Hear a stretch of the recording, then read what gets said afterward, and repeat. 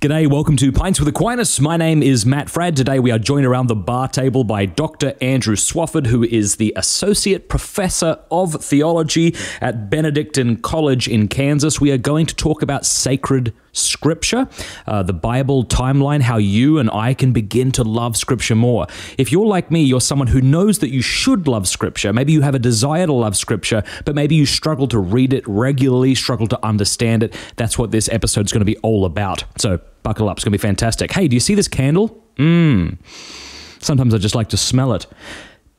Eases the nerves and things like this. This candle is created by a friend of mine. Her name is Elisa McLaughlin, and her candles are absolutely the best, and I want you to go buy them. So here's what I want you to do. Go to trulykindred.com to check them out. You can use Matt Fradd, one word, to get 10% off.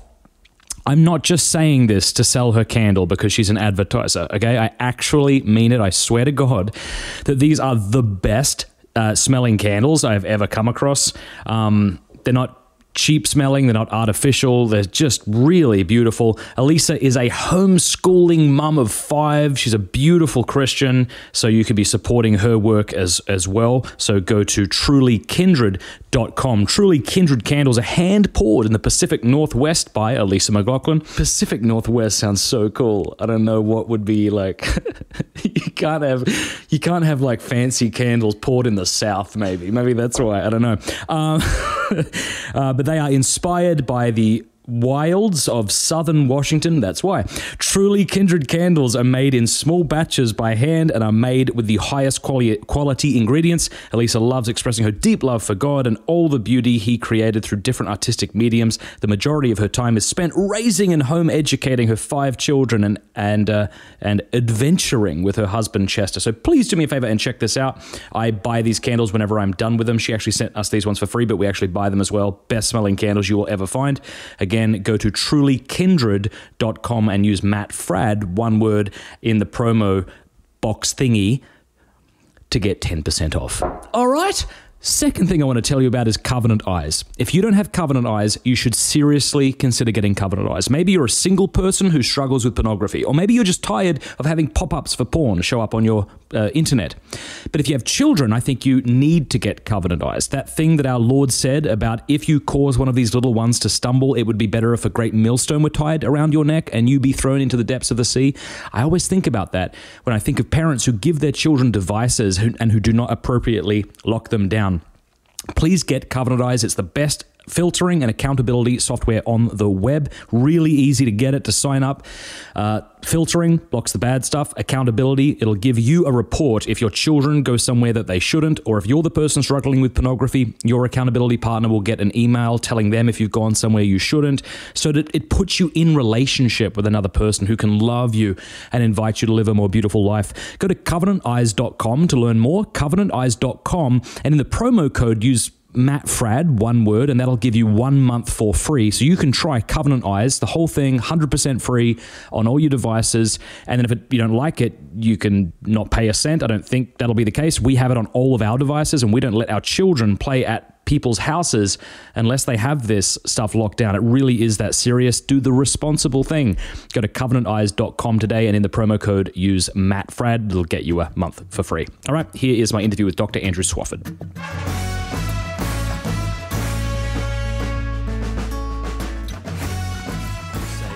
Finish your sentence and then cut, and then we'll just stitch it together. Dr. Andrew Swafford, how's it going? Hey, it's great to be here with you, Matt. Thanks for having me. That sounded super professional. You got that great American voice. I'm like, Dr. Swafford, good to be with you, man. How are you? Oh, I'm doing well, mate. Do you remember that I went to the Philippines with Sarah Swafford, your darling wife? I do. She had a great time with you. When I first met her, I remember thinking, there's no way this woman is for real, because she's just so friendly and bubbly and lovely. You and me both. Do you think that? Oh, yeah. We were friends for a while, but oh, yeah. And so, but then after like however many hours it takes to fly to the Philippines, I'm like, no, she's like that all the time. Yeah, no, she's great to have on your side. She can be a great cheerleader. Yeah. Well, it's really great to have you on the show. We've met just a handful of times, and I've seen some of the work you've been doing on the Great Adventure Bible stuff. That's what you call it, right? That's the name of it. And I've been really impressed, and so I'm really excited to have you on the show. Tell our listeners a bit about yourself and me. Yeah, no, it's really great to be here. I hail from Dayton, Ohio, and I grew up Catholic, but kind of in name only, and didn't necessarily mean a whole lot, and went to play small college football and just had a big conversion at Benedictine College. I heard about that, yeah. Where I teach now, but never dreamed I'd be where I am now. And on Pints with Aquinas. Yeah, Dr. Sri. Oh, yeah, that too. So he taught there for 9 years, and he kind of just changed my life. And I went into this to kind of do what he did for me, for others. So tell us about that, how Dr. Sri changed your life, because I've heard a little bit about it. I just had never had a man proclaim the gospel with conviction and confidence like that before. And I learned more, frankly, in a semester with him than I did 12 years Catholic education. It was over time. It was focused. It was a different group of friends, but that kind of confident conviction, proclamation of the gospel, it was powerful. So were you playing football at Benedictine College at the time? Yeah, no, I was. And that hasn't always been correct me if I'm wrong, but that hasn't always been like a stellar Catholic institution. Oh, no. And I mean, in fact, and I think it really... There were seeds planted before us, but it kind of really turned while Sarah and I were there, to be honest with you. It's got a long history, but no, it really has reclaimed its Catholic identity in powerful ways. And the school's enrollment is more than doubled the size of the school that we went to. And it was a long time ago, but it wasn't that long ago. Yeah. I did well. I made the travel team my freshman year, playoff squad my freshman year. Kind of think you had everything you want, but you know that there's something missing, right? There's just, when your happiness, your joy is dictated by your times, your weights, your playing time, etc. There's something off. And then we played an exhibition game in Paris, France, my freshman year, May after the season got out. And this is NFL football? No, not NFL football. I mean American football, not rugby. That's the distinction I was trying to make. Sorry, that's exactly right. It's not XFL either. What's that? Oh, this new. Alternative, guys who aren't quite NFL, but okay. So American football. Yep. I broke my fibula in the game over there, and for me, my world was just crowded. I didn't even want to go at the time. I wanted to get back home to train. Where's your fibula? What is this? Lower calf. So not the big your femur. Not my femur, my fibula. Yeah. But it's so for me at the time, I just went to a depression. My world, my identity was kind of gone, and I ended up redshirting that next season because I didn't want to waste a year of eligibility not having trained all summer. And then Dr. Sri and I had him for 2 classes, and I had declared a theology major, but not for good reasons. I was just kind of intrigued intellectually, but it hadn't gone from the head to the heart. And that summer's kind of going head to the heart. We went out to lunch, and I was firing questions at him left and right. And he's like, I'm teaching this class called Christian Moral Life. It's full, but it sounds like from your questions it'd be up your alley. If you'd like, I'll let you in. And so forgive me, where is this? In Benedictine or? Benedictine College. Yes. He's teaching there. He's teaching there. Okay. Yeah, he taught there for 9 years. And I don't know how to say it, but that class changed my life. Right? Walk in, you think it's about Bible says this, can't do this, church says that. It's, freedom, virtue, happiness, friendship. All of a sudden I saw intellectually, this is why you're not happy, because you're made for more.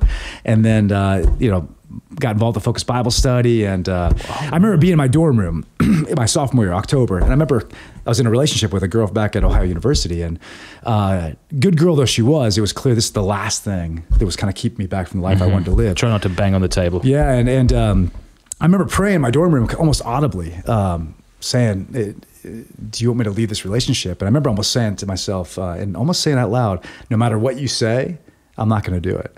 And I can't explain it, but 2 months later, going for Christmas break, I just knew inexorably this was the last thing holding you back. And for her sake and for mine, walked away. And it was like gas on a fire after that. You just couldn't shut me up. And then Sarah transferred in the following fall. So it was really kind of powerful that I felt like the Lord prepared me to meet her. She didn't have to worry if, is my conversion about her? Or is it legit? Is it sincere? Yeah. Because it happened before I met her. And then the rest is history. So were you quite popular being the football guy? I mean, where Benedictine was at the time, it caught some waves because no one really, you had the kind of the God Squad, Bible beaters, and you had the athletes, the jocks, and the party crowd, and no one really darkened each other's doorways. And so, it was a powerful.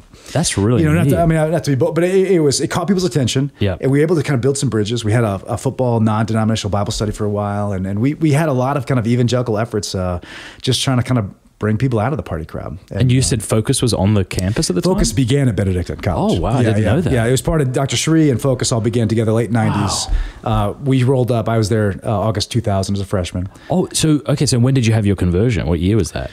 So it was, the height of it was like 9/11. So that, I was in Dr. Street's Christian Moral Life class at the time when that happened. And then that Christmas break was when I left that relationship. Sarah transfers in the following fall. Okay. Yeah. Mine was in 2000 at Rome World Youth Day. Okay. Yeah. So just a couple of years. That's amazing. And so, but then you went on to get a doctorate in what? And how did that go? Well, with, part of my, so the conversion with Dr. Shree's moral life class was powerful, but also one thing he did for me is he connected Jesus with the church. Cause it's easy to be like, I love Jesus, get the church thing away from me. Right. And so salvation history was kind of really some of the seeds of my conversion. And he inculcated a great love of scripture for me. And I back then with Benedictines, he had like 3 theology professors. Right now we have 10, right? I mean, I was able to take seminars with him as a sophomore and as a junior. I mean, you can't get in those classes now because it's too full. So on his own counsel, I went to Trinity Evangelical Divinity School to do a master's in Old Testament and Semitic languages. So I was the only Catholic in the program. And lived in a dorm with these guys, and half of them are kind of PhD bound, half of them are kind of pastor bound. And it was awesome. I mean, did Hebrew there, did Aramaic there, did Greek there, did a lot of archaeology and history and stuff like that.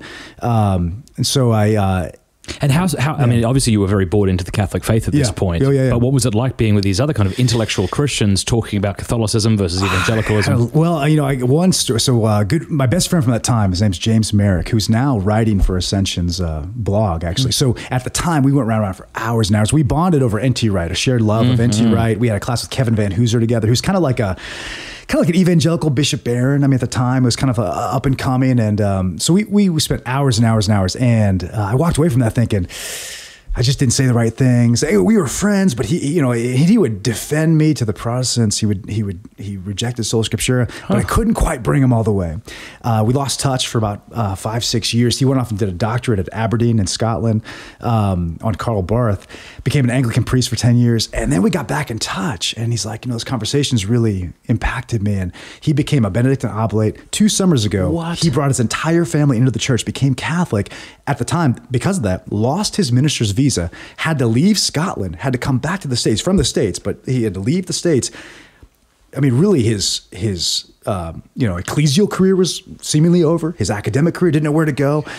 So that was a great example for me of someone who we went round and round. And sometimes you think you say the right thing. Bit closer to the mic. Yeah. Sometimes you think you say the perfect thing, right? They're going to fall like a deck of cards. Totally. And the Holy Spirit just humbles you.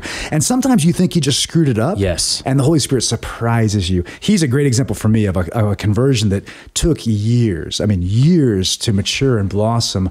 But now he's we teach at a Catholic high school. He's working with Scott Hahn. He's writing for Ascension. He's got a book deal for Ascension Press right now. What's his name? James Merrick. And where does he teach? It's a high school in Pennsylvania. Okay. He's been working for the St. Paul Center as well with Scott Hahn. And so through Sri, I got linked to Hahn. And when James was converting, I wrote to Scott and I said, here's a guy who's got a similar background as you. He's got some of the same intellectual heroes as you. And so let's just see what happens. And Scott, I mean, really incredibly generous, brought James on for a year at the St. Paul Center, wanted to help kind of give him a Catholic formation, give him Catholic street cred.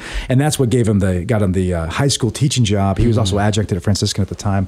And now I think he's going to return with Scott. So, I mean, it's been great to see these worlds collide because James was reading Scott. He read the catechism when we were at Trinity. He read Scott's dissertation. He was reading everything. And now it just took time to develop. So I love being there. I did start to see, initially my plan was to go PhD Old Testament. I also kind of saw some of our disagreements are not just about grammar and syntax, and I kind of want a more robust kind of theology and philosophy. So that's when I went from there and did my doctorate at Mundelein, where it was Bishop Barron was just a priest at the time, just a professor.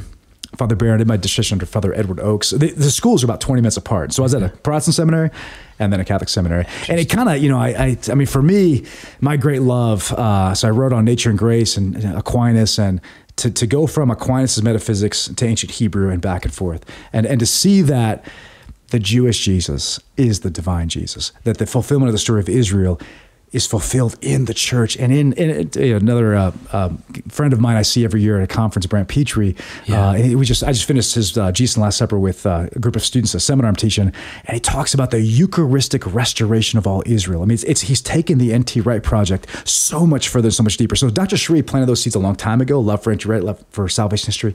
But I also had a great philosophy mentor at Benedictine named Dr. Rio, and he's a TAC grad, just kind of gave me that kind of pure Thomism.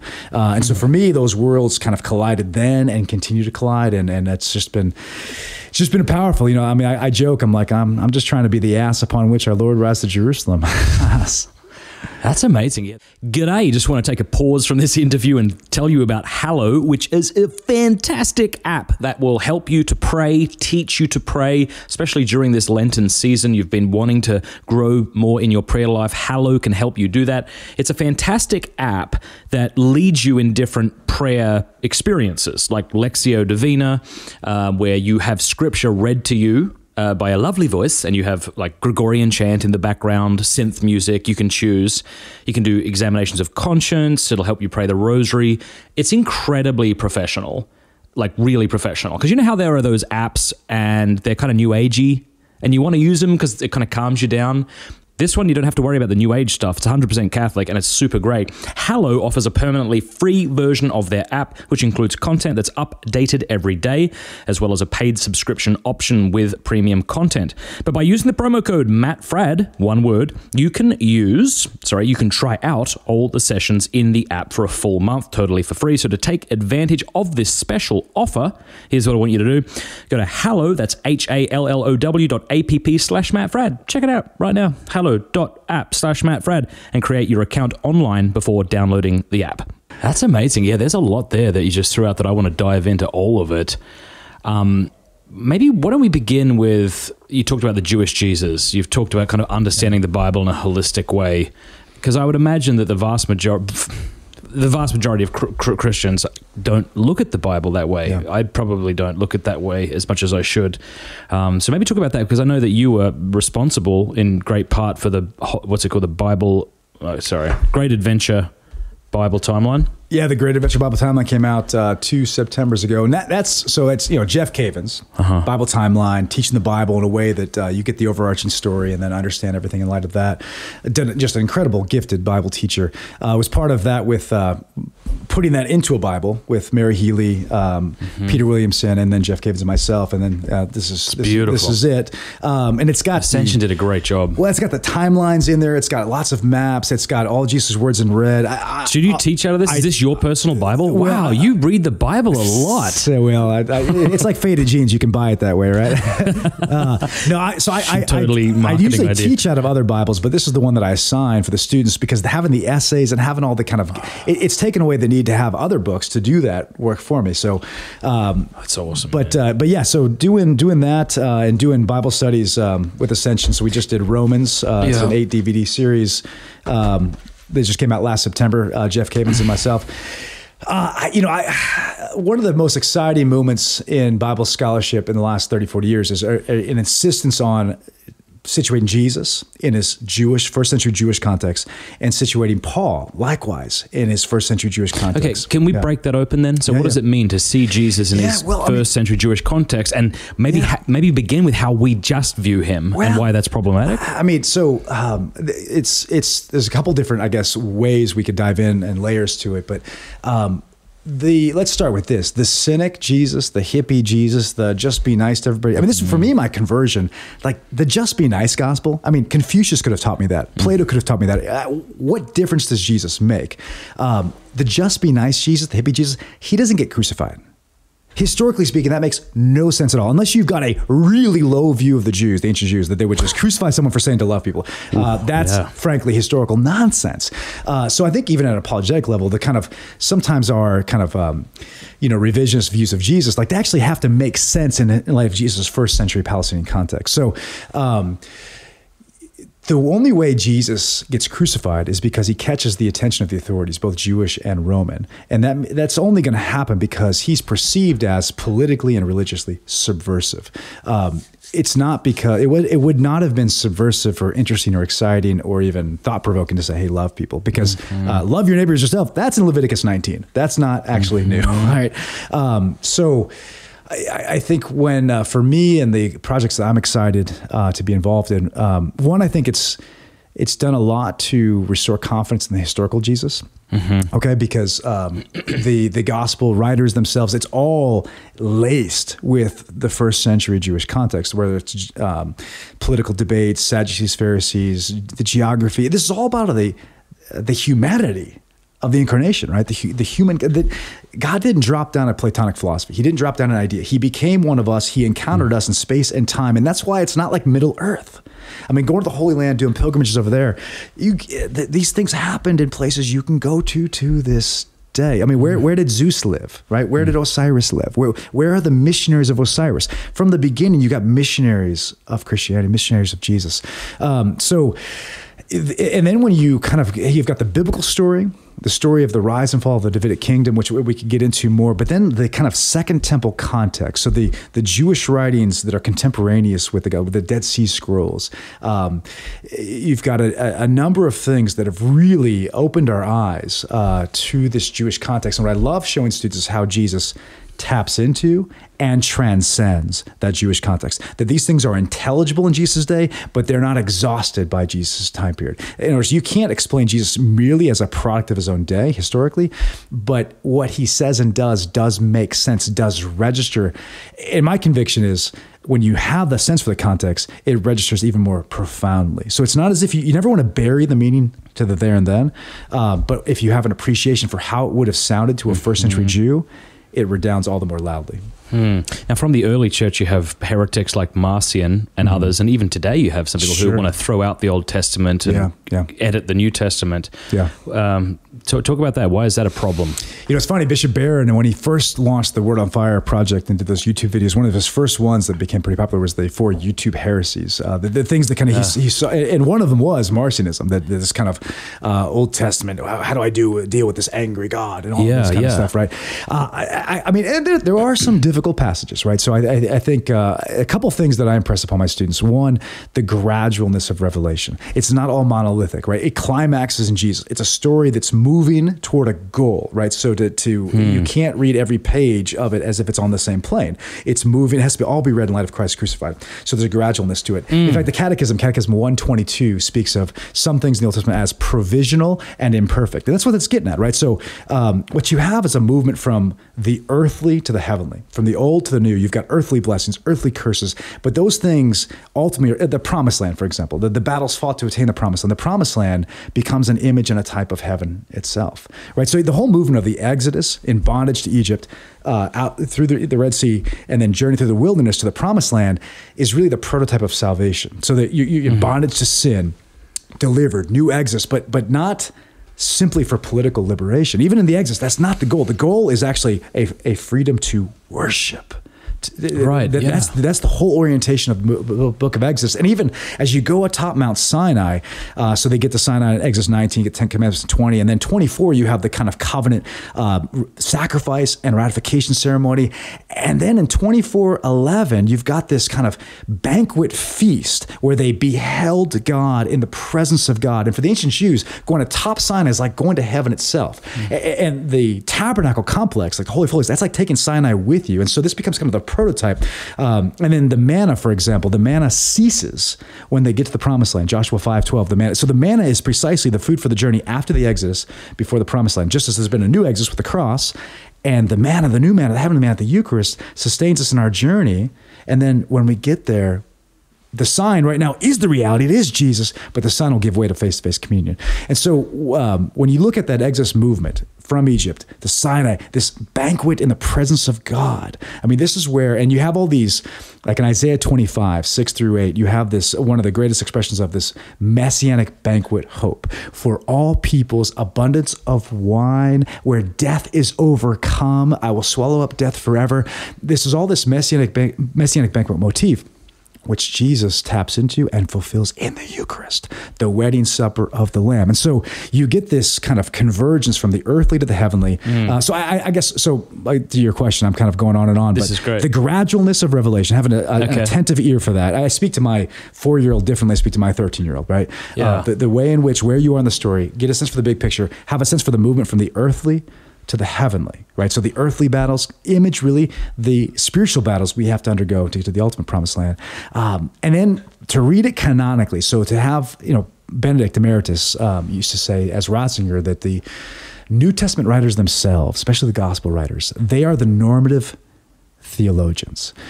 Not just, historians, they're the normative theologians, because it's not just what they recount, it's how they recount it, how they see the story of Israel and the story of humanity climaxing in Jesus. I think there's a need, and there's more to say, more to do to return to that, though, because I think Catholics can fall into a trap of kind of either a magisteriology or a theologianology. And these great doctors of the church, like Aquinas, I mean, they see a lot of what they're doing is expounding the implications of Scripture. So as tough as it can be on occasion, we go to Mass. I love John Paul II. I love Aquinas. You'll never hear them read at Mass. You'll never hear them read at Mass. So there's a privileged place for sacred Scripture, as Dave Arabam, Vatican II, called for Scripture to become, once again, the soul of theology, not in a kind of Protestant soul scriptura sense, but the animating principle as the God-breathed word, because of nothing else do we say it's divinely authored. I want to get to that, but before we do, I want to talk about what you said about this gradual revelation. Can that become problematic, though? Because I imagine you could begin to read God's words in the Old Testament and start explaining them away, or saying, well, that's him talking to someone who's not fully developed, and therefore we don't have to take him at his word. Or is it more just like you said, everything has to be read through the cross as the interpretive grid? Through the cross of the interpretive grid, but no, you make a good point. I think a great way to dive into that would be the law question, right? So some like Aquinas, and this is very at home in the tradition of the fathers, distinguishes among the law, the moral law, the ceremonial law, and the judicial or civil law. So moral law, I mean, the greatest concentration of that's going to be like 10 Commandments. The ceremonial or ritual law, Leviticus. The judicial or civil law, Deuteronomy. Now you've got other parts sprinkled throughout, but that's really kind of a classic codification. So on the one hand, being attentive to the different kinds of law, and the other thing too, if I could, and I'll get right to your question, but when these law codes were given, so Leviticus, it's not an accident, it follows immediately after the golden calf. And there's a kind of a golden calf 2.0 in Numbers 25 called the Baal Peor incident, which is at the end of the 40-year wandering. It's the second generation. So the adults of the Exodus commit the golden calf. Their children commit the Baal Peor episode. And then not coincidentally, after the Baal Peor episode on the plains of Moab, were given Deuteronomy. And so seeing the topical differences of the laws, and then also when they were given is a clue to what's going to be permanent and what's going to be temporary. So take an example, which I think it may be partly where you're going. Say the prohibition against adultery is part of the moral law. And because what happens in the new covenant is the moral law continues, the ceremonial law is fulfilled in Christ, and the judicial or civil law dies in Christ, because the church is not a nation state. And so that's why those laws don't apply. But take adultery. The moral law continues, but the punishment prescribed for adultery, that's part of the judicial law. That's part of the civil law. So in terms of the new covenant, the prohibition against adultery continues, but the prescription to stone the adulterer or the adulteress does not. So I think having a sense for the different kinds of law and why those laws were given in context. Again, when Paul says in Galatians 3:19 that the law was, quote, added because of transgression, this is part of what he has in mind, that it was fall and then God meeting his children where they are. I mean, if you got a righteous son or daughter, they don't need as many rules. But if they keep going off the grid, the curfew comes down, et cetera, et cetera. That's part of the fatherly dynamic of what's going on there. I mean, just give you one other example. And this, I don't mean to give too many details, but you have sacrifice before the golden calf, but you do not have daily mandatory sacrifice until after the golden calf. Really? No, you don't. And there's a clue if you look at like Exodus 8:26, for example, where Pharaoh says to Moses, "Go sacrifice in the land." And Moses says, "We can't. If we do, the Egyptians will stone us," because what's implied by that is something about the sacrifice we're called to make is subversive of the worship around us. Now, I've heard that. I remember hearing that in this great adventure, that each of these these plagues were something to do with a god that the Egyptians worshipped. Is that actually true? How do you know that that's true? Well, it's true. It's tough to line up all of them, right? But like Hapi was worshipped in the Nile, and then Hecate and the frogs. So a number of the plagues line up very, very well. Some we're not entirely sure, but I'd point you to, I mean, this is but break this open for those listening who have no idea what we're talking about, because this is really fascinating. So the plagues, the 10 plagues, don't think of this as like divine power play. These are strategic strikes against polytheism, right? They've been in this Egyptian environment for a long time. So go back to Exodus 3:12. So God calls Moses and he says, you're going to go redeem the people. You're going to go back to Egypt. You're going to free my people. And he's like, when I go back and I say God's going to redeem you, they're going to say, which God? So which God should I tell them?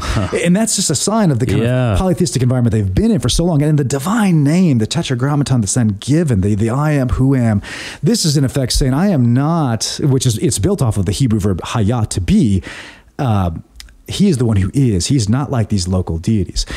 The whole movement of the Exodus is to get them not only physically out of Egypt, but to get Egypt spiritually out of Israel's heart. That's what the golden calf is. It's a return back to Egypt. So the plagues really are targeting idolatry, targeting polytheism. If you look at Exodus 12:12, it's very explicit that I've in these plagues, brought judgments, quote, against the gods of Egypt. It's repeated again in Numbers 33, verse 4. Interesting. So that's already there. I think the way I've heard Jeff Cavins describe it, like if you're going to worship frogs, here's a bunch of frogs. Or if you're going to worship the Nile, we're going to kill it and it's going to turn to blood, that kind of thing. That totally. And then the Egypt concept of Ma'at, which is like the kind of cosmic order of things, it was Pharaoh's job to maintain that. Well, his inability to do so is on full display. So Pharaoh's own kind of deityship and his own inability to do that is a clear sign of who the real and living God is.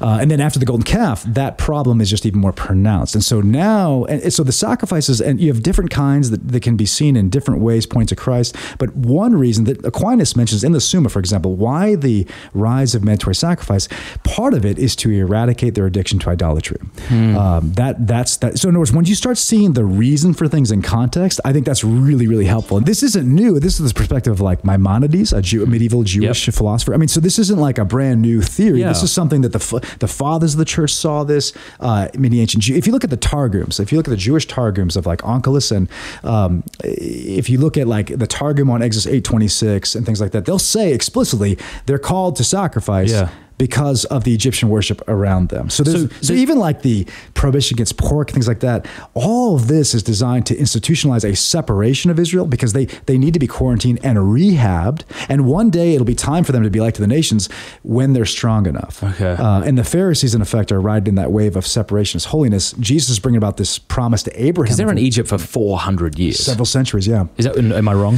How long is it? Well, there's a few wrinkles that would affect the time. So in Exodus 12:40, there's a discrepancy between the Hebrew and the Septuagint. Okay. And the Septuagint makes it sound like they were there for that long, not just in Egypt, but including from Abraham forward, which would then shorten it to 200 something. Does that make sense? So centuries for sure, but there's a textual discrepancy that would affect it. Now, there's different sacrifices that are asked for in Leviticus.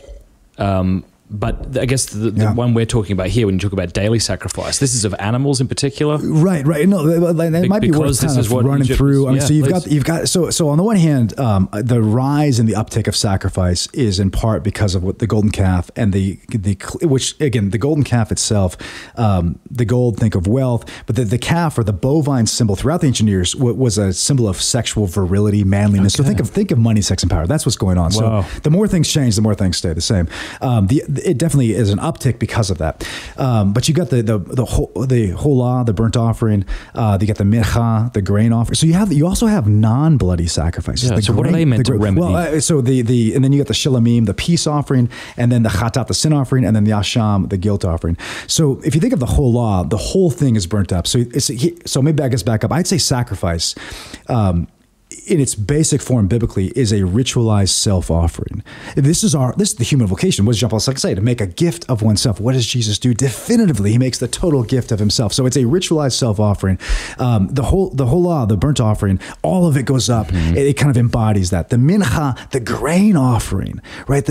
So it's important to note, yes, we have a lot of animals. It's not all, there's also unbloody sacrifices. And then you have the shalomim, the peace offering, which is a communion offering. So what is a peace offering? What is that? Well, from shalom, so shalomim. So in other words, sacrifices, you can look at some of them either expressing communion or restoring communion with God. Okay, so those first three really are more expressing communion, and those are the ones that you see before the golden calf. Okay. After the golden calf, you got the chatat, the sin offering, and the asham, the guilt offering, because it's clear that this thing, in other words, you might think of this, so in part, the sacrifice is embodying the punishment that Israel deserves after the golden calf. After she swore the oath of fidelity, and then she's,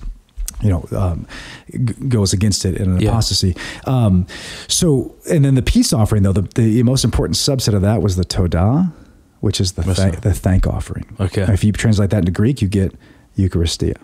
Okay. The ancient rabbis had a saying that in the Messianic era, all sacrifices will cease except for the todah. So what they got that right in the Eucharist. All right. Well, what does that look like in the Old Testament? What does that thank offering actually look like? How do you offer that? See, this is so in Leviticus 7, you get the Todah, but it really gets a much greater play in the Davidic period with the Psalms, the sacrifice of thanksgiving. So the idea behind a Todah is that often you have somebody who's suffering, they cry out, they're delivered, and then they give thanks. And what's really intriguing is if you look at the Passover, and the Passover specifically after the first one, when it's celebrated, it has all the earmarks of a todah. They were suffering, they cried out, they were delivered, and now we remember and we enter into that. And so that's probably the link. And when you look at the Passover then, not just in Exodus 12, but in the first century with Jesus, part of it is these Hallel Psalms, Psalms 113 to 118, a number of which are Todah Psalms. If you look at like 116, 118, in other words, it seems to be the case that by the first century, the Passover was understood as kind of a corporate Todah. And so here's this Eucharistic thank offering fulfillment. So this is how I would look at it in terms of from the old to the new. So you got the Exodus 12, you've got the mention of the Todah in Leviticus 7, but it becomes massively important in the Davidic era.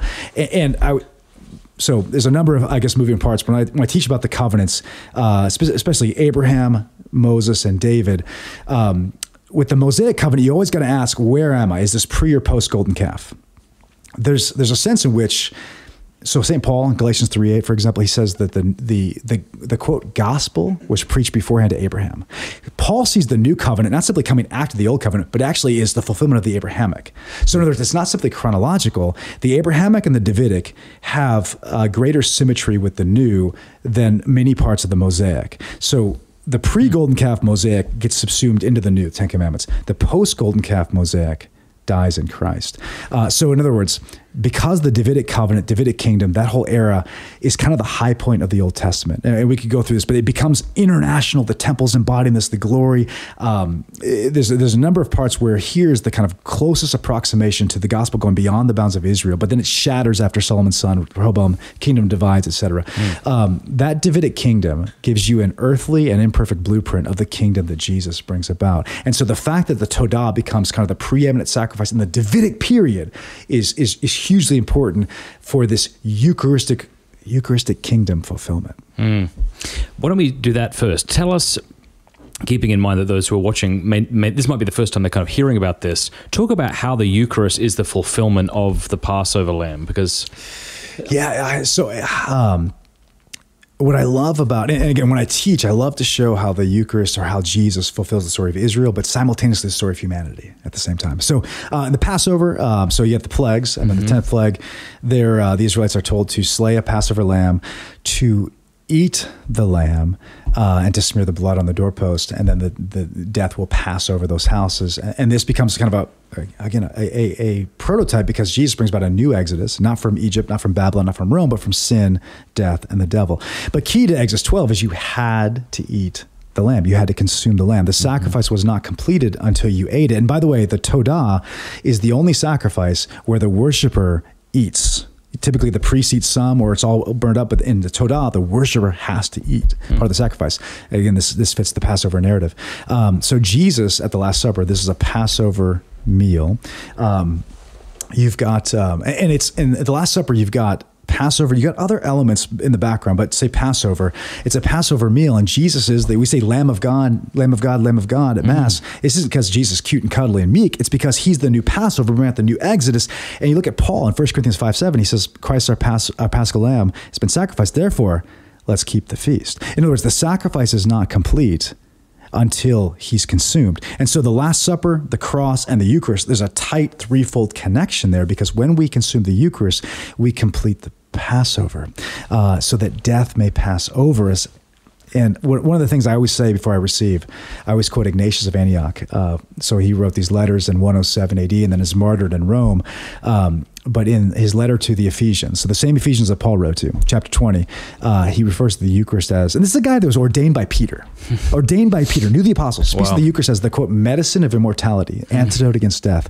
I always say that to myself, and I always say... Wait, how do you say it? Well, I just say medicine of immortality as I'm walking up there, because what's our greatest fear? It's death, it's corruption, it's the finality of it all. And what does Jesus promise? You look at John 6, the Bread of Life discourse, unless you eat the flesh of the Son of Man and drink his blood, you have no life in you. And he speaks of raising you up on the last day. This is where Ignatius is getting it from.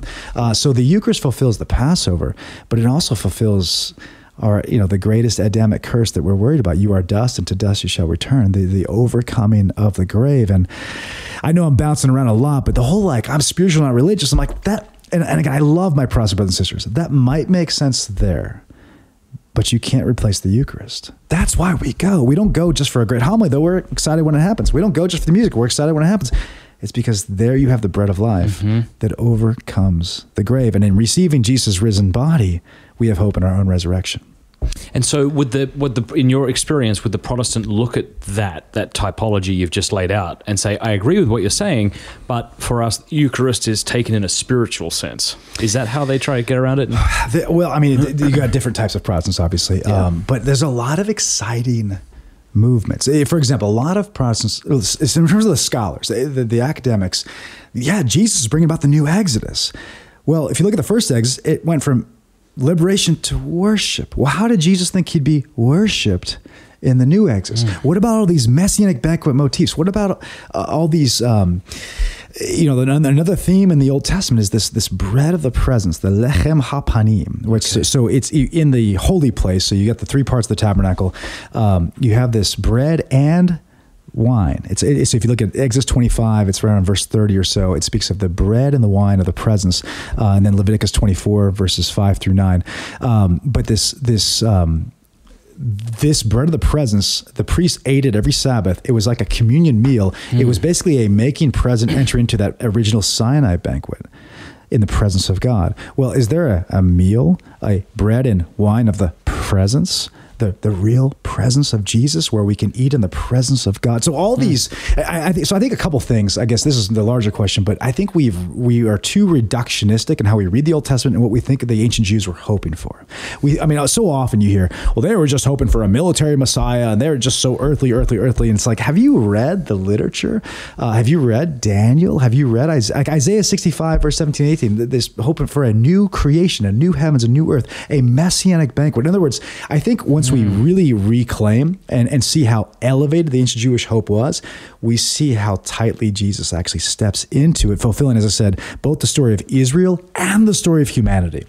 I don't know if that makes any sense or not. Have you engaged Jewish people about this and about what they think the Old Testament Jews were after? So I've got another friend of mine, Michael Barber. So I see these guys every year at SBL, Society of Biblical Literature. He used to teach me theology in my undergrad. He's great. He used to teach me theology in my undergrad. He's fantastic. Him and Petrie, for example, and John Bergsman. I think they're some of the finest Catholic biblical scholars around. Right now, I'm doing a seminar on developments in Catholic biblical scholarship, because what's happened now, and you've always had Catholic biblical scholars. You have Mary Healy, for example, but what's different now, it seems, is not only do you have biblical scholars who are Catholic, you've got devoutly Catholic scholars with all the linguistic and historical street cred you could ever want, and they're building huge bridges. Was that not true 50 years ago, 100 years ago?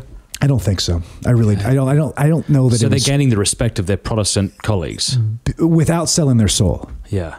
I think that's what's different. I mean, if I could be that frank, I think it's. When you say selling their soul, what do you mean by that? Do you mean without take a look like compromising on their Catholic faith? Okay, like say Father Raymond Brown or Joseph Fitzmyer, great, reputable scholars. They got the attention of the scholarly world, and some of their work is great. Some of it, I think, is suspect, and it's suspect in terms of the integration of faith and reason. And does Catholic faith hold my exegesis back, or does it actually help me see things in a deeper way? A book that Barbara Petrie and Kincaid just came out with last August, Paul, a New Covenant Jew, which is what a title, Paul, a New Covenant Jew. And the guy that wrote the foreword is one of the premier Protestant Pauline scholars. So I haven't talked to a lot of Jews myself personally. I mean, I've read their works, things like that. But Michael Barber's an example of, I just talked to him the other day. He had a lunch with a rabbi and just building big time bridges. And so, Protestants of different stripes will see different things. But the situating Jesus, and for them to see, for a lot of people, the idea of Jesus found in church is like unthinkable. But what's happened though as well, if you see this in terms of so one of the deep hopes of ancient Jews is the restoration of all 12 tribes. Okay. So you have the United, it's called the United Kingdom with David and Solomon around 1000 BC. And this is where you have David and Solomon ruling over all 12 tribes, and here's the key, and the surrounding nations. So if you look at like 1 Kings 8, 41 to 43, this is when Solomon builds the temple, 1 Kings 6 to 8, and then he dedicates it with 7 petitions, right? So by the way, it takes 7 years to build. It's dedicated on the 7th month during the 7-day Feast of Tabernacles with 7 petitions. So Eden, Tabernacle, Temple, these are all coming together, right? Anybody who's in Christ is a new creation. The kingdom divides after Solomon, and then the 10 northern tribes go their own way, and then you have the tribe of Judah left. This is why Jew and Israelite are not the same thing. So every Jew, etymologically, it means from the tribe of Judah. Every Jew is an Israelite, but not every Israelite is a Jew. So now eventually, fast forward to 722 BC, the Assyrians, so the Neo-Assyrian Empire from 745 to the 620s, ultimately the capital is destroyed in 612 with Nineveh. They're the premier power. I mean, the most feared empire around. They destroy the northern kingdom in 722. They scatter the 10 northern tribes. They mingle them with Gentiles. You've heard of the lost tribes of Israel. This is where it comes from. Some of those tribes go south, some of those people, but for all intents and purposes, you don't hear about the 10 northern tribes again. They really become intermingled with the Gentiles. And so one of the great and so then you have the southern tribe, Judah, kingdom of Judah, and then Babylon destroys them in 586, and then they go to Babylon exile. They return, but it's only a partial return. It's only the Jews from Judah who have returned. The deep, deep hope for the ancient Israelites is that one day God would restore, the Messiah would restore all 12 tribes. But to do that, you're going to have to restore the nations because 10/12 of them are mingled with the nations. When Paul is going out to the Gentiles, he sees himself as in part bringing about the restoration of, quote, all Israel. So long story short, what a lot of ecumenical scholars have seen is that when you understand the church as the fulfillment of the family of Abraham, the fulfillment of this restoration of all Israel, all of a sudden it makes a lot more sense to them in the first century. And when you have kind of cultic entering into this in terms of the Eucharist, Last Supper, things like the sacramentality, like scholars that know the first century and know the Old Testament, they're like, that's actually quite at home. This is not a medieval invention at all. So this is back to the first step. Situating Jesus in his first century Jewish context has actually made sense of a ton of Catholic things. And with Barbara and Petrie and these guys at the SBL conference, it's like 10,000 Bible scholars from all over the English-speaking world. So like I've met N.T. Wright there, Australia, England, New Zealand. I mean, every and it's all kinds. Every kind of, atheist, agnostic, totally secular. Jewish New Testament scholars, all kinds. What I tell my students in terms of like apologetics is we can remove obstacles and we can provide motives of credibility. Right? I mean, there's a point where you can't bring someone all the way there, but I've seen tons of obstacles removed for these scholars to make it credible again, make it believable, make it reasonable, and their eyes have been open. It sounds to me like what you're saying is maybe 50, 100 years ago, we had scholars who were getting attention in scholarly circles, but maybe weren't fully Catholic or compromised with some of their Catholicism. But then on the other hand, as the new apologetics kind of revolution took place in America, you've got people who are maybe very good at responding to sort of Protestant arguments, but it sounds like what you're saying in this new kind of crop of scholars is that you've got both the kind of intellectual chops and then also the fully Catholic, and that's helping our evangelical friends. Big time. And even the secular ones. I mean, it's kicking the door open. I mean, if you look at the history of biblical scholarship, a lot of what became biblical scholarship was a post-Reformation phenomenon, because then you were, I mean, here's the part of the challenge is you're removing the Bible from the context of the church, from the context of liturgy, right? There's a quote in Bondage of the Will from Luther where he says, any passage in scripture that is not clear will be made clear by future grammatical and syntactical research. And that's like a charter to the Enlightenment view of the Bible and taking the Bible, they put it in the academy, not the church, right? Yes. So I'd say Catholics on the whole were kind of like stood arm's length from that whole process. So that's where we were behind the game. There was all a Protestant thing. Interesting. And it became more and more secularized in the Enlightenment context, more and more kind of secularized. And then... was the idea that the Catholic scholar need not be interested in that because the church had the church to tell him? It was, and it was kind of a poisonous rabbit trail that was just going to lead to nowhere. You had Leo the 13th at the end of the 19th century, big proponent of biblical scholarships. It was brewing, but really and then Pius the 12th, Divino Fonte Spiritu in the mid 40s. It was growing, but then after Vatican II, not because of Vatican II, but it was perceived that the floodgates opened and you can do what the Protestants are doing and you can study scripture merely in human terms. And so you had that just frankly craziness. Again, not because of Vatican II, but after Vatican II.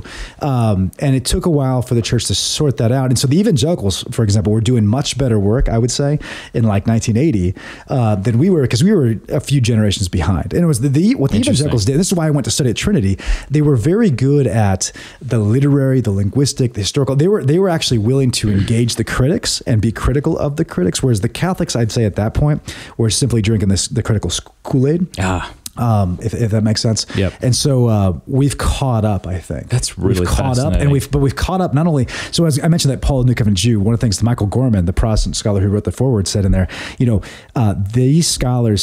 So for example, the Last Supper account in 1 Corinthians 11 often doesn't get a lot of treatment because most of Pauline scholarship is influenced by Protestantism. But Catholics who are more attentive to the liturgical echoes, the importance of the liturgy as the way by which we enter into Christ. He pointed out, he's like, look, their Catholic tradition here has actually made them more attentive to things that seem to be in Paul. So to see the Catholic faith is not a detriment to scholarship, but actually something that helps incredibly, even at an exegetical level. I'll give you one more, I guess, just brief anecdote. Petrie, in his Jesus and the Last Supper, gave, in my opinion, one of the most brilliant, raise another problem. One of the difficulties or traditional challenges is the dating of the Last Supper, because the synoptics, at least on its face, seem to give a slightly different view than John in terms of was the Last Supper a Passover meal or not. Petrie gives this whole chapter could have been a whole book. It's like 100 pages. I mean, like one of the most brilliant treatments of the issue that I've ever seen. And then just two Februaries ago, he gave a paper at Ave Maria's Aquinas conference and showed how Aquinas actually anticipated his view. Oh, that's fantastic. And Petrie's, the paper, and I shared it with my students. I mean, the paper's like, look at Aquinas, not only the great philosopher, the great theologian, but look at his exegetical and historical carefulness that literally basically proposed the same view that Petrie took hundreds and hundreds of pages. Which is? Well, okay. So basically it comes down to this, that the word Passover for the ancient Jews could be used in more than one way. So I guess just in a nutshell, you could use the word Passover to refer to the Passover lamb. You could use the word Passover. So when English translations, even if you look at Luke's gospel, like Luke 22, verse 7 and 8, it speaks of the Pascha. And translations will often add lamb, but it doesn't have lamb there. In other words, you would just say Passover, and that could be the lamb. I see. That could be the meal. That could be the week-long feast. Okay, or the Passover peace offerings that are offered throughout the week. Okay. So what happens is you've got these series of references to Passover in John's Gospel, and scholars who don't know that Jewish backdrop take it to only mean basically the first original Passover sacrifice. So what happens, for example, is when you have in John, when the Jews don't want to enter the praetorium because they want to be able to eat the Passover, they don't want to defile themselves. Scholars say, see, look, John has Jesus die when the Passover lambs are sacrificed. The meal is that night, Good Friday night, and therefore what the synoptics recount on Holy Thursday can't have been a Passover meal, even though they tell you a dozen times that it is a Passover meal. Does that make sense? So basically so it very much comes down to squaring the synoptic evidence with the Johannine evidence in John, and the key to the John evidence is to be sensitive to that the word Passover does not mean the exact same thing every time. Gotcha. And Petrie marshals tons of first century Jewish evidence and biblical evidence to support that. And then it's amazing that Aquinas... So Petrie came up with this and then retrospectively found out that Aquinas proved it? Petrie said to me that book represents 10 years of his life. And you could feel it. When my students read this, I mean, it's over 500 pages. And Which book is it? Jesus and the Last Supper. So it's the academic version of the Jewish roots. Exactly. Gotcha. Right. Yeah. But then Aquinas here, without the Dead Sea Scrolls, without tons of Jewish literature that we have at our disposal, already anticipated that conclusion. Principally in his Gospel of John comment. It's in the Summa a little bit, but the Gospel of John commentary. So Petrie dug up all these scrolls. What I love about Petrie, and so maybe here's another thing that's new, is to do the exegetical, roll up your sleeves, learn the Hebrew, learn the Aramaic, do that hard work, but also do it in conjunction with Justin Martyr, Irenaeus, Aquinas, and show the symmetry. Mm-hmm. Because here's the thing. Here's my word. I love Newman. I think Catholics sometimes will scream development of doctrine as like an intellectual panacea that fixes everything. Interesting. Well, doctrine development. Well, it's like, okay, yeah, but the person in the pew, like, you can't give the impression that,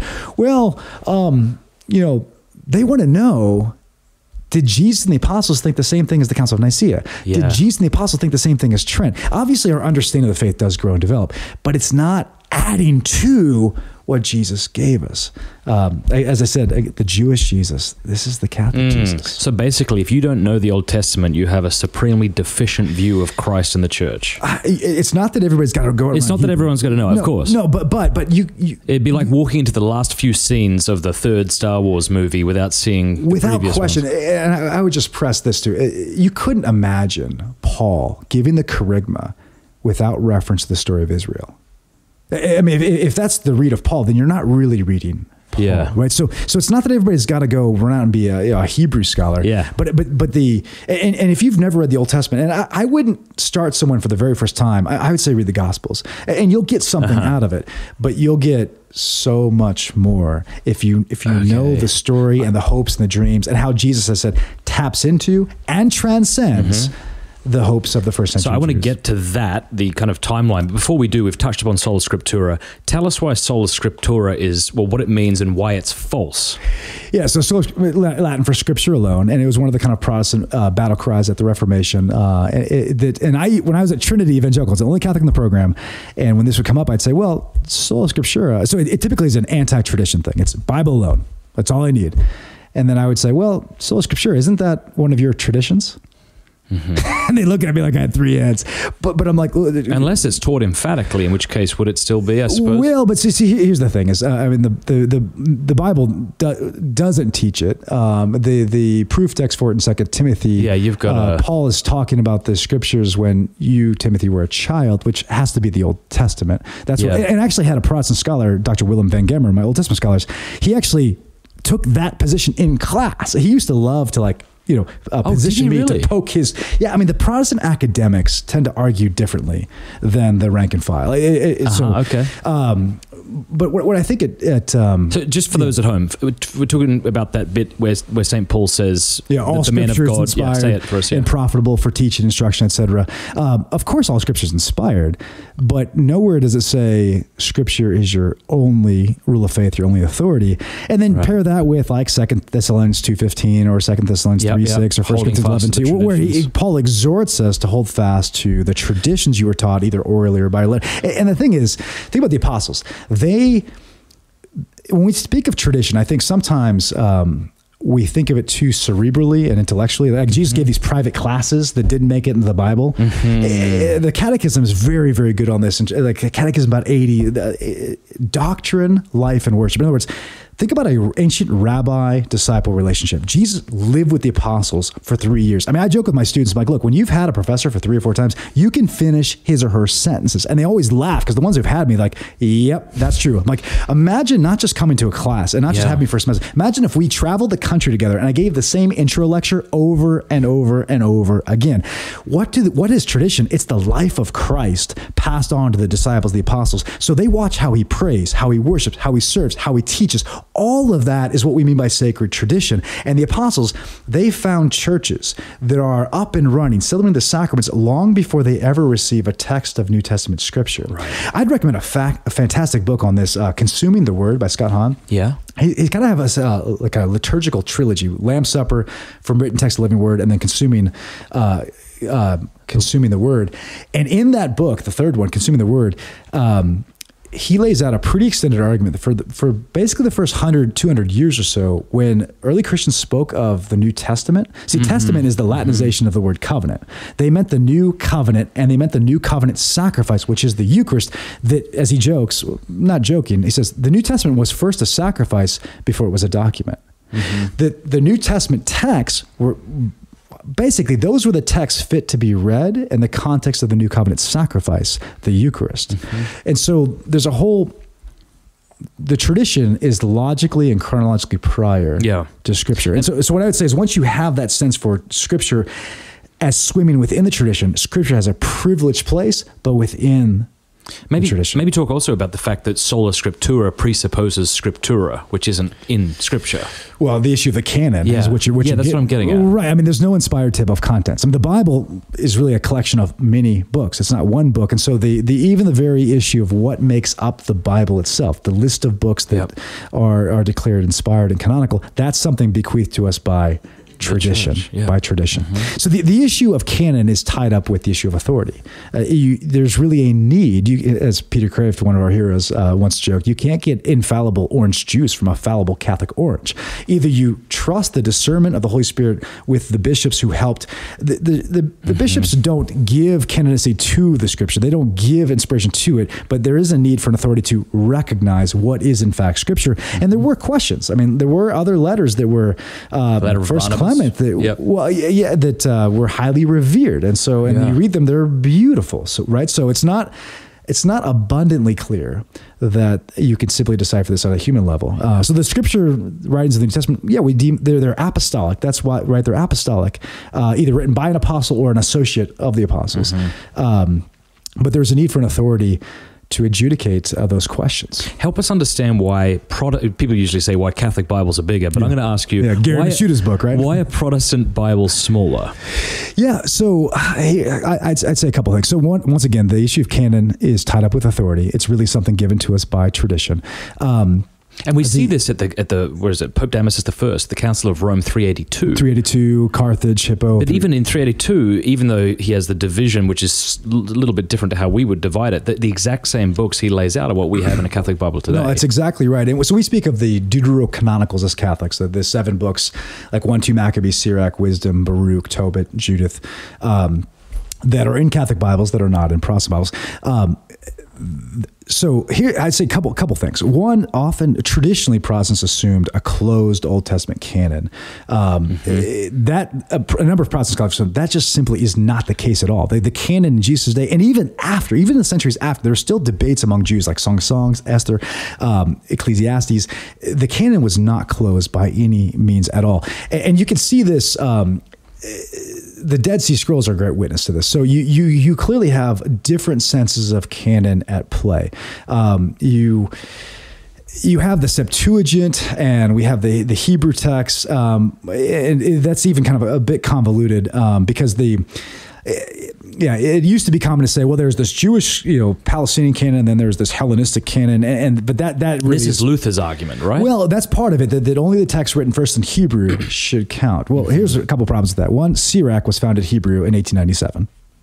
So even though we have the whole Greek text, Kosteriak tells us up front in the prologue that he's translating his grandfather's work that was in Hebrew. Tobit was found at the Dead Sea Scrolls in Aramaic. The Dead Sea Scroll community clearly had a bigger canon. They seem to have accepted Jubilees and First Enoch.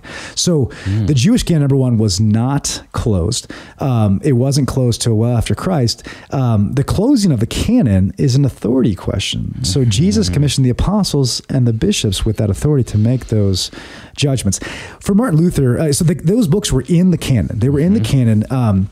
Frankly, it's theological reasons that led Martin Luther to remove them. So 2 Maccabees 12:45 implies purgatory, because it speaks about the help of baptism and praying for the dead, basically. Well, that runs afoul of his sola fide doctrine, salvation by faith alone, because if it's by faith alone, why would you need purgatory, things like that? And so that led him to get rid of and that was a convenient excuse. He wanted to get rid of James as well. That's right. Throw Jimmy in the fire. And I'd say, I guess one more thing. We tend to think of those books as like a collection. Yeah. If you look at the ancient fathers and how they debated the canon, like Baruch, for example, was never questioned. They were handled case by case. It wasn't like, what do we do with the Deuterochronicles? It's no, what do you do with each individual book? Baruch but isn't was it true never that Jerome questioned the Deuterochronicals? He did, but they weren't treated as a group. We think of it that way because of a post-Reformation context. Okay. They weren't treated as a group. It was what do you think of these books? And Jerome did have the concern about what was, he lived in Bethlehem for 30 years and learned Hebrew from the Jews. He did have the concern of what's not written in Hebrew, maybe we shouldn't accept. And that was kind of Luther's way to kind of resurrect that. But individual fathers can, Aquinas famously denied the Immaculate Conception, right? Yeah. It's not as if they're not a doctor or a father of the church because they said everything perfectly. Right. But on the whole, they made a contribution or a reliable witness to the great Catholic tradition. So what do you say to, Protestants who revere the Bible, I know so many Protestants who I just love and they teach me how to love Scripture more. You almost want to say to them, like, there's more goodness that you should have. Do you know evangelicals who are beginning to kind of... Oh, totally. And my friend James from Trinity, and he'd echo this 1,000 times over. I think when you talk to them, you got to root everything in Christ. You got to show them, because they very often think in terms of a zero-sum game. Like if I take this piece of a pie and I give it to Mary or the saints, I take it away from Jesus. Yeah. For a Catholic, it's always a participation paradigm. It's like the moon, right? Does the moon have its own light? And Bishop Barron used to love this analogy. I love it too. Yeah, the moon doesn't have its own light. It's derivative. It reflects. It radiates the light of the sun. All of the Catholic faith is Christocentric. So we're not taking a piece away from it. It's Jesus through the sacraments. It's Jesus through this. It's all Jesus. So I think they have to get clear on that. And I think what happens, and James would say this, I don't feel less evangelical now that I'm Catholic, he would say. I feel more so. Because it's not that I've denied what I revered before. I've just embraced a fuller version of it. Could you give us a basic crash course in the timeline, in the chronology of the Bible? Because, and again, I'm sure you've taught this a million times, so maybe you're bored of it by now, but as Jeff Cavin says, you pick up the Bible, you tell yourself you're going to read it for one whole year, and you get derailed. And a lot of that is because you're not reading the Bible chronologically. So for those who've never even heard of this concept before, they don't know who Jeff Cavins is, help us understand that. Yeah, so the idea behind the Bible timeline is that it breaks up the whole biblical story in light of 12 periods. You've got 14 books that move the narrative forward, and then you have other books that make more sense in that context. So you would go Genesis, Exodus, and then instead of turning to Leviticus, you would go to Numbers. And then instead of going to Deuteronomy after that, you would go to Joshua and then Judges, because so you get a sense for the whole narrative. And then when you go back, you would read like Leviticus in context. Or to give you another example, you'd read through 1 and 2 Kings, have a sense for the Davidic kingdom, and then when you go back, you'd read the prophets. And then you realize, like Jeremiah, for example, is in the context of that Babylonian destruction. So you can't understand the prophets in their day without understanding the rise and fall of the Davidic kingdom and its hope for its restoration. So that's the genius behind it, is that it makes it simple, and you get the narrative, you get the big picture.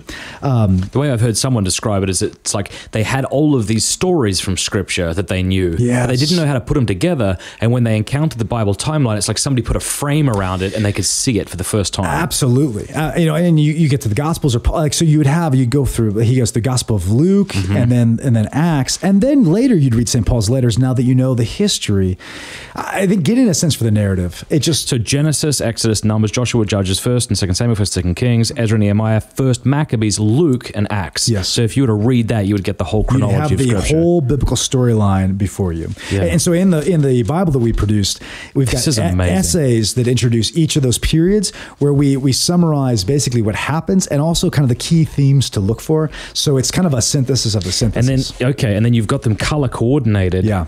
To help people memorize them. This is just brilliant. No, and that's all Cavens. And then the tabs follow those colors. So you pull up Isaiah, and the tab will tell you where you are in the story. So you're never lost. That's so great. It is true though, isn't it, that I mean Catholics typically aren't as into the Scriptures as many of our evangelical brothers and sisters. That's not always the case. Obviously, you can find exceptions.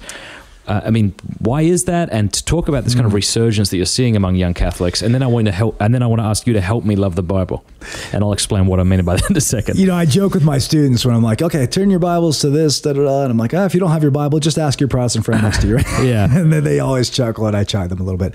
I think there's a sense in which, like Yves Congar, a great theologian at the Second Vatican Council, spoke of the liturgy as the privileged custodian of sacred tradition. Yeah. So the liturgy communicates the faith to us. I mean, the typology of Mary, the way the readings are set up, the prayers, like look at the Gloria, it's communicating the faith. So on the one hand, there's a sense in which Catholics kind of got it easy, right? Yeah. It's accessible in that way.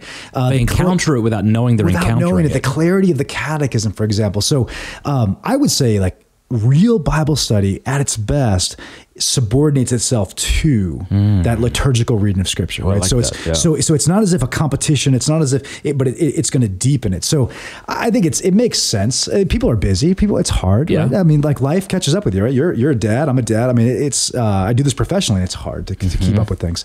I do think what I've seen among students and among lay people around and priests, and when you've got catechism in one hand and catechism and Bible going together, and a deep prayer life, all of a sudden I've seen an evangelical zeal. People catch fire. I do too. And it's a potent combination. Whereas if you only do the catechism, if you only do doctrine, and again, there's nothing wrong with doing that. Maybe you can do that first, getting clear on things. Absolutely.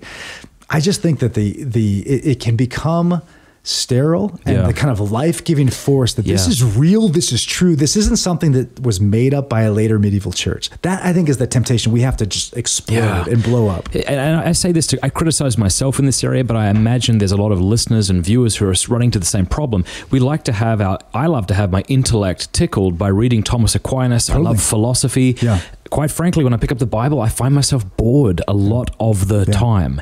Now, I'm embarrassed saying that, but I feel like it's good to be honest so you can do something about it. So do you know what that feels like, to pick up the Bible and be bored? Or you don't sound like you do. You sound like... Well, but I've been there. I really... What do we do about that? What do we do about that? I think having good resources is a place to start, just because the world of the Bible, the world of biblical scholarship is so, it's a universe unto itself. It's like walking into the bar scene at Star Wars, right? I mean, it's like, where am I, right? Yeah. So if you're not careful, that can happen. I think if you get the big picture, get some good resources, and you don't bite off too much at one time, then be not afraid, in the words of JP2. I also have this idea that people think they should feel a certain way when they read Scripture. And so when they read Scripture and do not have that feeling, they conclude that this was an unfruitful event. Like, they feel like, when I read Scripture in the morning, I'm just going to feel inspired. Yeah. And if they don't feel it, they feel like they've failed and they stop reading the Scriptures. I think that's been my case sometimes in the past. Totally. And so now I find myself reading the Scriptures out of duty and praying like, maybe that's a big part of it too. I think, honest to God, I think a lot of us, we're kind of practical atheists. Like, we're Catholics and we are bloody all about the church's teaching on human sexuality and the sacraments, and we can debate. Right. But it's like, but do you believe that God loves you? Right. Right. And do you believe it's the inspired word of God? Part of what you bring to and don't it, say yes too quickly. That's what I want to say to someone. Yeah, no, don't say yes too quickly. And in the, I mean, in terms of the Catholic view of the Bible of inspiration, and what I like to tell students that with like dogmas of the faith, often we communicate what the faith is not more clearly, but the faith itself is a mystery. So we reject kind of a dictation theory where the human author is like a robot and he just goes into a trance and God picks his arm up. That's not the faith at all. We also reject kind of a divine approval theory where the human author just goes and God says, oh, that'll do. I'll give it a stamp of approval. Okay. The mystery of scriptures, it's human and divine. It's like the incarnation, fully human, fully divine. But it's not. So I think when you get clear on what the faith is not, but then swim in the ocean of the mystery of what the faith is, when you believe this is the word of God, then you care about the details. That's been my experience. And I've oscillated. I remember being in the thick of grad school and you're doing this at a hyper academic level and it can become something that it's not, right? So it's the head and heart balance. It's the, not just there and then, but the here and now. It's what God said and what God says in the present. It's a living word. So it's not an easy issue, but I really think if we're going to be Thomas, to be honest with you, I mean, like you look at St. Thomas, you look at like the beginning of the Summa, things he says, and he wrote commentaries on so many of the biblical books. It can really be argued, right? I think rightfully so, that he was principally a biblical theologian. Amen. That he thinks the Summa is what you would have studied before you came to his Bible classes.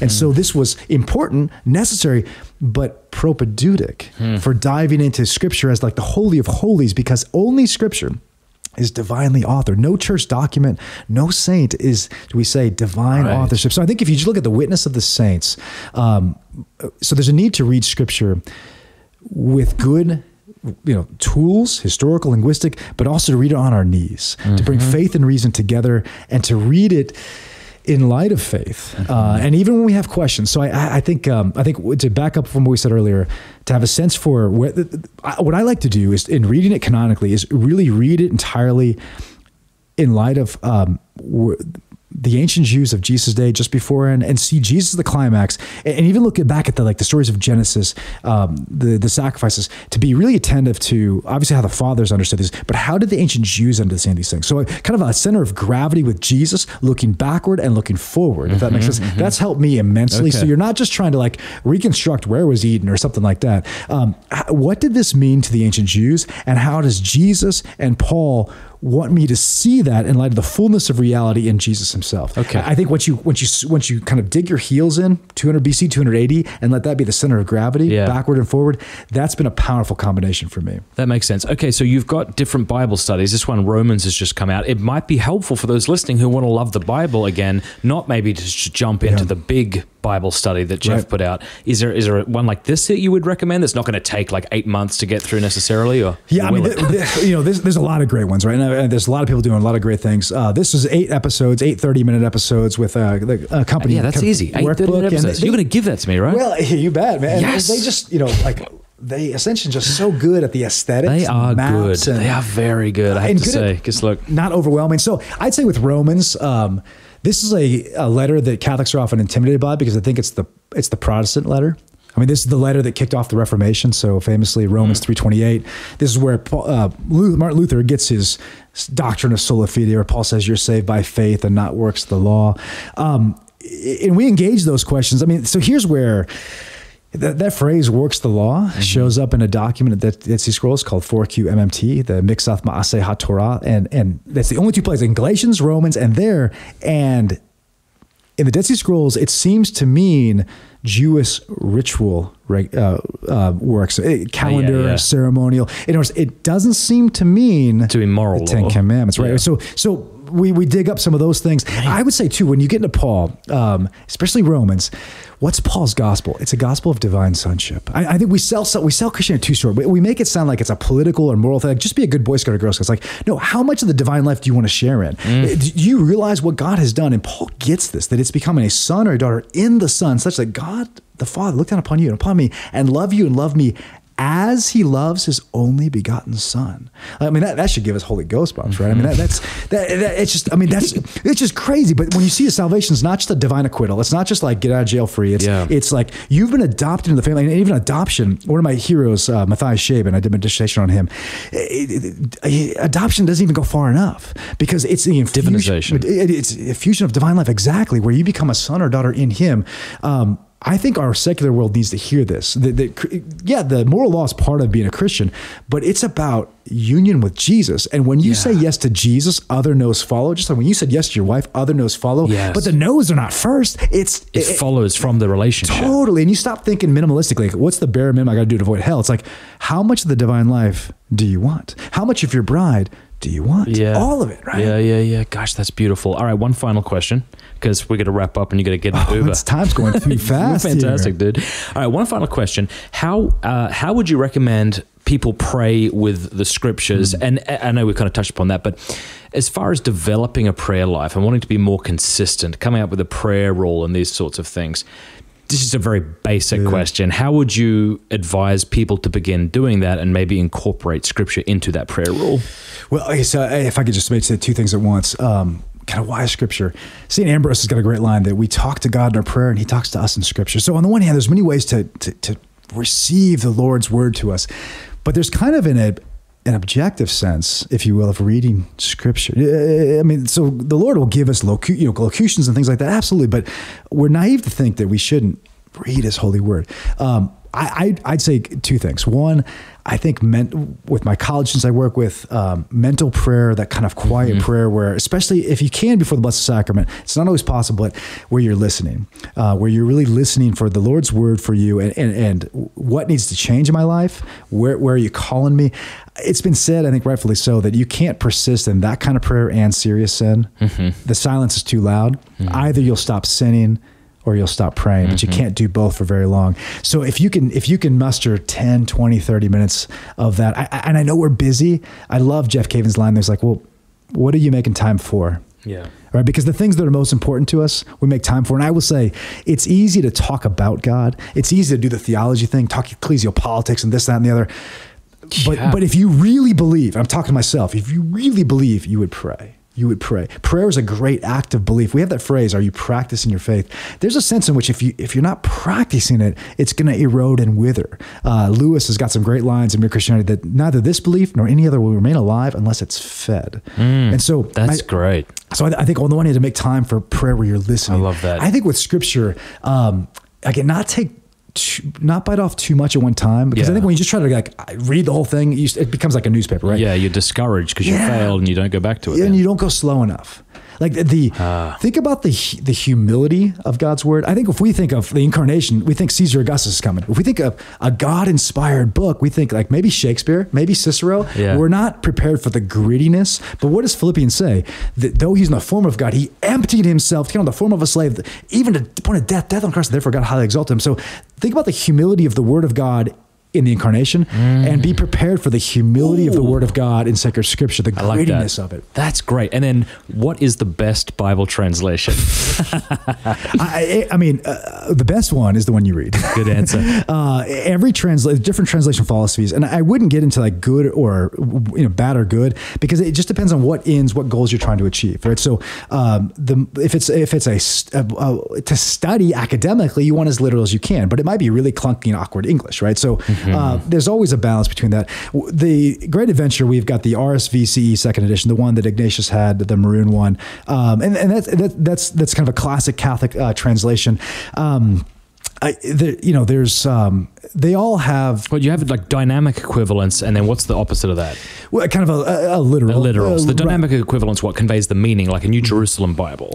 Right. Yeah. So the problem is then you might take our Passover example, right? Yeah. So or I'll give you two examples. The Passover one, where you might have the Greek word Pascha, but translators, when they think it's the lamb, will say Passover lamb instead of just translate Passover, and then you don't realize the nuances of the word Passover, or take the word ach, brother, in Hebrew.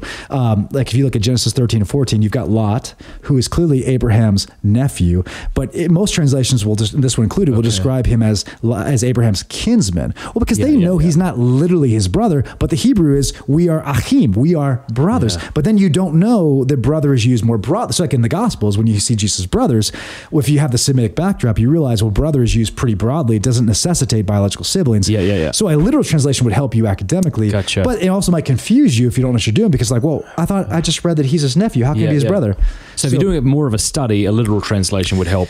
But if you can't read that and you're much, you feel more comfortable in New Jerusalem Bible, or even the Message, goodness, I don't know, maybe not that one, but the best Bible translation is what you'll read. I like that. What you'll read. If you're trying to study, to compare multiple ones is fine. But honestly, I mean, the Hebrew and the Greek, the Aramaic, they're helpful, but they're also tools. So it's a danger to think like that gives you unmitigated access to the Word of God. Because passages that are tricky in English, they tend to be tricky in Hebrew. So it's not magic. It's not like, it's just one step closer, but it's not magic. So I honestly think if you have good resources, you'll be alerted to the nuances you need, like the Passover thing I just mentioned. Like with Scott Hahn or Petrie or Barber, there's Cavins. There's so many good resources out there. Get a hold of some good resources. Pray while you read. Read slow. Take your time, and have the Catechism in the hand, and frequent the sacraments, and let the whole thing kind of burn together and stay the course.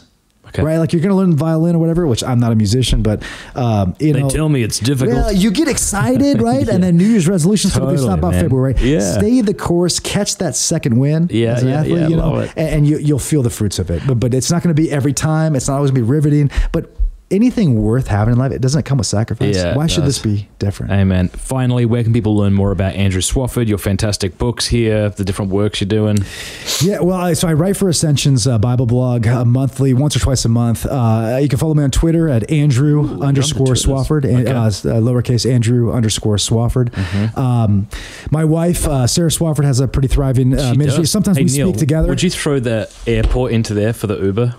Here, we're gonna multitask, so your Uber will come on time. Continue. Yeah, she has an amazing work. Yeah, so we love to evangelize together. One of the most powerful things that we did, I taught in Florence. So we have a Benedictine Study Abroad program in spring of 2018. We sent a professor over there, about 50 students every semester, and we got to kind of live really close quarters with these students. I had my whole family over there. Yeah, and it was we have great Benedictine students are amazing, but they also have their own. I mean, the same issues of the culture. In fact, all of us, and so it really, and we've always done this, but it really lit a fire for us to kind of evangelize together, because it's been a lot of tag team work. She speaks with the kids and vice versa. And we've got 5 at home, so speaking together or ministering to college students together, or even my oldest is 13, it's going to be 14 soon. I mean, they were some of our greatest evangelists. The combination of kind of normal but different, whether it's a student or the kids or us, people take notice. Awesome. We just booked your Uber. Look at that. Look how efficient. Grazie mille. Thank you so much for being here. Super great of you. I know you got up super early. Did you have to take off school for this? I did. I did. I actually, when I thought we were on spring break, but spring break for us is next week. So my students are no, they're pretty happy about it. Okay, well, good. Well, thanks so much, Matt. I just thank you for having me. It's an honor to be here, and thank you for all your ministry, whether it's the porn stuff or all the other apostolates, the apologetics, just getting the Catholic faith out. I mean, you are an incredible witness. So thank you for your work. Thank you. All right. God bless. God bless. All right, we're going to take a pause from this fantastic discussion with Dr. Swafford. And if you want to watch the post-show wrap-up bit of this video, go to patreon.com/Matt Fradd to watch the rest of this discussion. By the way, we do this with all of the discussions we have. We always have these post-show wrap-up clips that are available just to our patrons. If you want to become a patron, go to patreon.com/Matt Fradd. In addition to all those post-show wrap-up videos, you'll get things like this: Pints with Aquinas beer stein, signed books, stickers, an exclusive audio library, and much else besides. And it really helps us do this work we're doing. Patreon.com/Matt Fradd. Thanks.